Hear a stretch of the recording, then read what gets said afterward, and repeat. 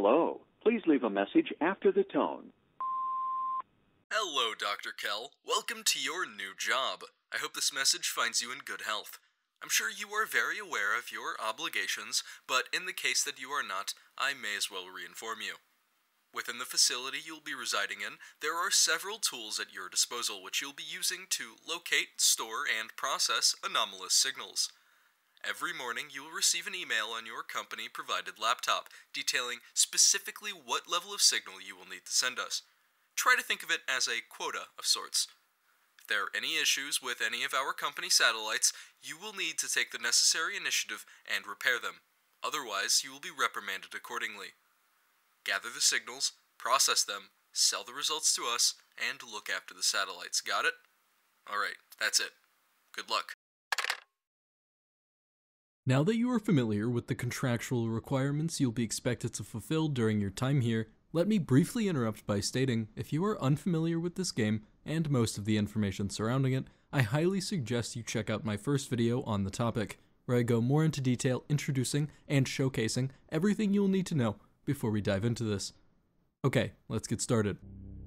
Right out of the gate, things look jarringly different. Among these changes comes a brand new building in which you'll reside, and with a brand new building comes brand new mysteries to uncover. Making your way around the facility, there are a few things of note that should immediately raise some alarm bells. The most obvious of the few are the drawings and carvings scattered across the walls throughout the entire building. As we discussed in the previous video, it can be safely presumed that whoever worked here before you became mentally unwell, and although this is widely undisputed, you never truly find out the exact circumstances regarding your predecessor's disappearance and mental breakdown. That is, at least until you encounter the otherworldly beings that eventually set their sights on you, where you will then truly understand what took place here. On the outside of the facility, you will find two drawings. The first has 5 of what appears to be the number 3 written in chalk, while the other wall art appears to be a skeletal dog carved into the building. It's easy to presume that this drawing is an observation made by whoever is responsible, as this exact creature can be found roaming the forest, making itself known when you least expect it. Moving on, let's take a look at the inside of the facility, starting with the garage. There are a few things to note. Above the garage door depicts what appears to be 3 aerial aircraft surrounding some sort of circular shape, which you will later find appears to be a simplistic interpretation of an aerial's face. Before I move on from this drawing, I should briefly mention what an aerial is. These creatures are strange, bipedal, cat-like entities that routinely mess with you throughout your stay here, either stealing your food when you aren't looking, or scaring you with random noises. Aerials are the most encountered of the entities you'll be seeing.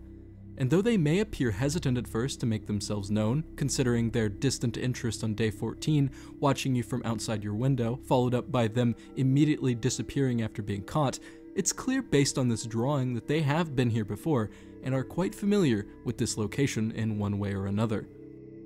The next 2 markings include the word no over and over again, while the other is a scribble next to the no smoking symbol, changing it to vaguely resemble the letters OK, but of course that is just my interpretation. Heading to the vending machine room, we can find another peculiar piece of art which can be found secretly placed underneath a nearby table. This is very clearly a Wendigo, or in-universe a furfur. This creature surprisingly plays a very large role in the non-story aspect of this game. Found in a few events that take place specifically at 3:33 AM, as well as a jump scare, and found when microwaving an animal skull. As we look at more of these chalk drawings, you will find this Wendigo imagery appears more than once, implying there will eventually be more to investigate about this creature. Although there isn't an ending to this path as of right now, there are many interesting details about Furfur that bring even the facility you're working at into question. But before we get too far off track, above the garage there is a small room with a window facing another window. Interestingly, right below it are what appear to be a pair of eyes. Now usually when I see something this specific next to a window, my first instinct is to presume something will occur when staring for a long enough period of time, but as far as I'm aware, this might not be the case. Now it's time to get to the meat of this section. Bound within the walls of this facility hides a rather disturbing sight. 6 mutilated corpses surrounded by frantic writing and symbols scattered across the walls, floor, and ceiling. These writings include more imagery of the Wendigo, the same one from the vending machine room, one with trees growing from its antlers, and also what appears to be a side profile of the Wendigo's head. If you decide to look up, you will also notice a large drawing of an Ariel staring at you ominously from above, very clearly represented with the same features found in the drawing from the garage. As for writings you can find, you'll see the words, "Wretched maggots, pluck at the sky," and "Nothing to lose, nothing to know." It isn't confirmed what these phrases mean, so you can only speculate. At least for the first one, it's safe to assume that wretched maggots refer to humans on Earth, whereas pluck at the sky in the context of the game refers to interfering with ongoings in space, either being space travel or the interception of signals. Aside from the text and strange imagery, there are also numerous symbols that you can find elsewhere in the game, such as tally marks, what appear to be aerial ships pointing towards the center, 2 strange-looking ovals with symbols inside, a triangle surrounded by 3 circles, a triangle with a line going through it, and something that resembles a sigil. The most frustrating part about finding this specific sigil was that I knew for a fact I had seen it before, but couldn't quite put my finger on it. So, I decided to do some digging, and of course, I found my answer. During my initial playthrough of Voices of the Void, I was trying to encounter everything possible in order to 100% the game in my mind. One of these things I encountered by complete accident. A strange symbol that seemingly only appears at night on one of the 24 satellites at complete random. Now, at first, this is where I thought the trail ran cold, until I saw a video posted to YouTube by the graphical asset designer of Voices of the Void, Monique Sanctifier. Within the 2 minutes and 53 seconds of footage, you will see what appears to be an elevator slowly descending into the ground below. All the while, 68 different symbols flash on the screen to the tune of Remodeling by Akira Yamaoka. To my surprise, within this video, all of the symbols that can be found around the base are present, but that roughly amounts to 13, so where are the rest? Before touching this point, I want to briefly mention something interesting that can be found within this video specifically that I'm not sure exists in this game. While the video plays, 7 sigil-like images will appear on the screen. Most of these to me are incomprehensible, and even while writing this script, I have yet to learn what these are referencing. But 2 of them are incredibly thought-provoking. 2 sigils of demonic entities in the Ars Goetia, Furfur and Stolas. The reason these 2 stand out the most is quite obvious. Stolas is the company associated with Alpen Signal Observatorium, which manufactures the hardware and technology provided to them, and Furfur being the creature previously thought to be specifically a Wendigo. So, let's imagine there is more to this than just the names being the same. It wouldn't be absurd to imagine then that the company Stolas might be associating themselves very closely with the demonic entity in order to gain something. If this were the case, it would very much explain the 27 rotting corpses found around the base. Not only are there 6 in the room within the walls, but there is 1 underneath your workstation, another underneath the tree outside, and an astonishing 19 underneath the base itself. All of these corpses, though reused assets, appear to be mangled, with their eyes and brain having been ejected out of their head. And though this may be designed with seriousness not in mind, if you do take it seriously, there is no justifiable reason for this amount of damage to be done unless for some sort of sacrifice, maybe to keep Furfur or Stolas at bay. But obviously, this is of course just food for thought, so with that, let's return to the symbols. As I had mentioned, there are a large majority of the symbols that are unaccounted for. That is, until I remembered a very random and specific event that triggers near the most peculiar spot, in my opinion, the well. For the longest time, I had no idea what the well was used for. When you approach it, you will find wooden boards barricading the opening. Found inside are bones, along with a hook and expectedly some water. Coming here, you may only presume someone was trapped and then perished from starvation. You might not even think twice, grab the hook, and continue going about your day. However, if you decide to come back, bringing a sleeping bag, making your way into the well, and taking a nap in this cozy location, this will happen. From here, you will fall into a dark, decrepit-looking room, surrounded by nothing but stone and wood, your only source of light being a nearby lighter. Exploring further, you will notice 3 deer skulls on all 4 sides of the room. These walls are covered in many of the strange symbols you come across in that video, including a much larger version of the original sigil we found on both the satellite and the wall with the corpses, this time on the ground. Nearby, you will also find someone deceased, their bones being the only thing that remains. Next to them lies a rusty military knife, with the info text reading, "An old knife found underground." After observing the direct area, you might naively decide to try and find an exit, but of course, that is futile, as a giant deer skull impossibly blocks the only way out. So, like you may be wondering as well as I, where are we? Before we can reasonably come to some sort of potential conclusion, we have to keep in mind that we are dealing with a demonic entity.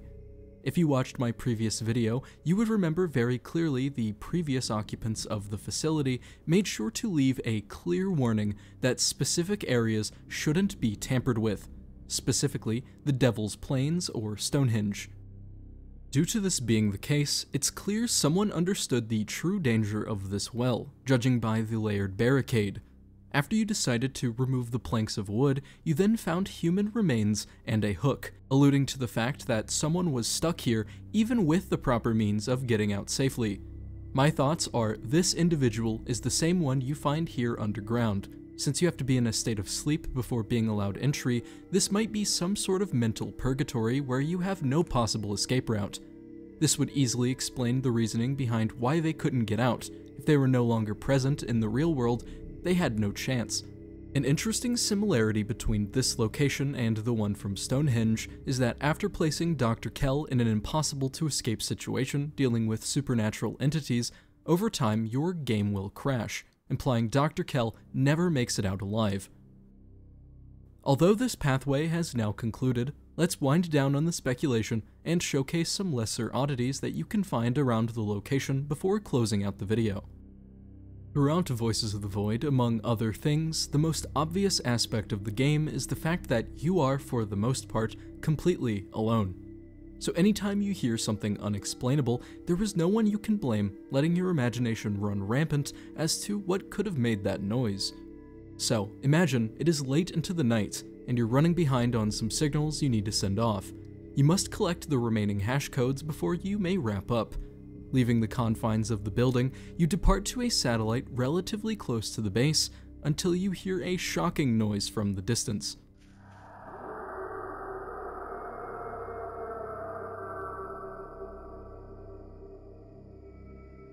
Something I learned after finding this is each time you walk into this particular region, the howl sound effect will cycle between a few different variations. And though I'm not entirely sure how many exist, I know for sure there are at least 3 that I have come across.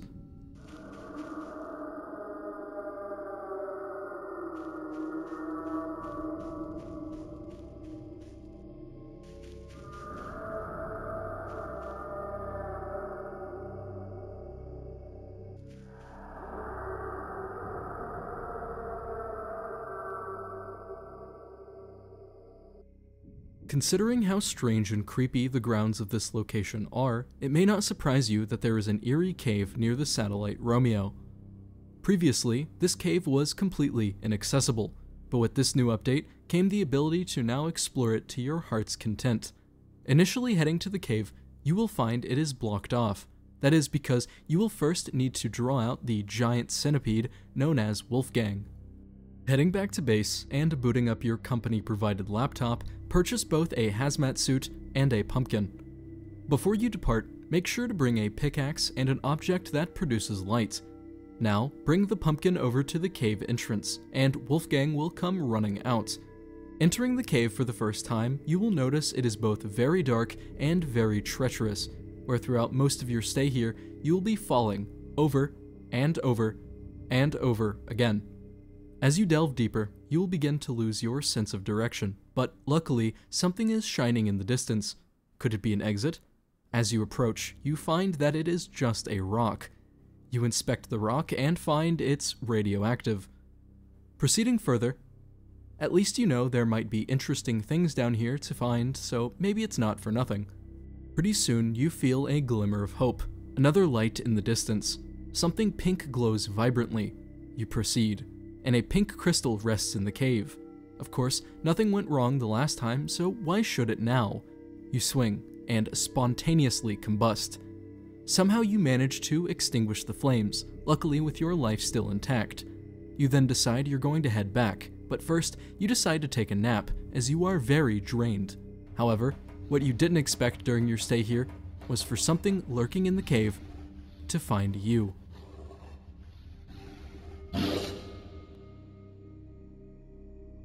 Now, I'd like to thank you for watching this video. I know it has been nearly 3 months since my last upload, and for that, I would like to apologize. Videos will be returning more frequently, as I'm finally getting back into the swing of things, and I'm feeling a lot better. Anyways, I appreciate you for sticking around this long, and I hope to see you in the next one. Now for my favorite part of these videos, thanking the amazing people you see right here on the screen. Thank you to Anita Cube, Coco Loco, Floofy Goober Zach, and Funsome for purchasing the GLoWhNo consumer membership tier.